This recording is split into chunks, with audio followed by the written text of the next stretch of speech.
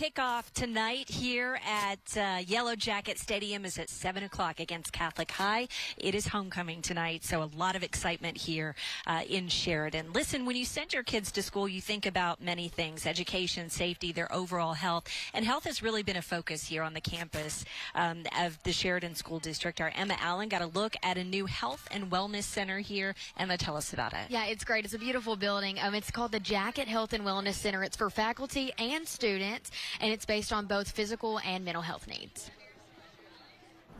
In 2020, Sheridan School District conducted a community needs assessment survey among families, faculty, and community members, and one of their main focuses was health. Access to care, especially in rural areas, can be a challenge for families, and for our district, we're very geographically large, and so when we surveyed our families, the results showed us that there was a need for access to care. According to the survey, families said there were a lot of reasons their children were unable to get medical care.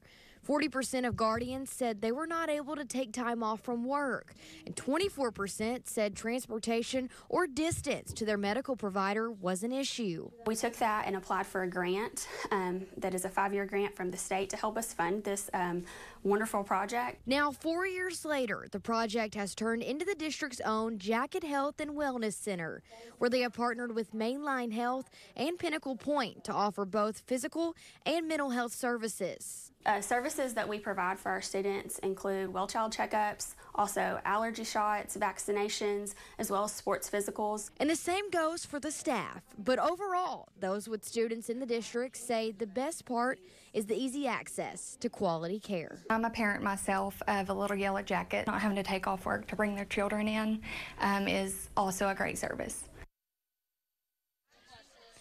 Now, eventually, they hope to offer dental services as well, which would be awesome for the students and faculty here. It would be a great thing here for Sheridan High School and the rest of the school district. Emma, thank you.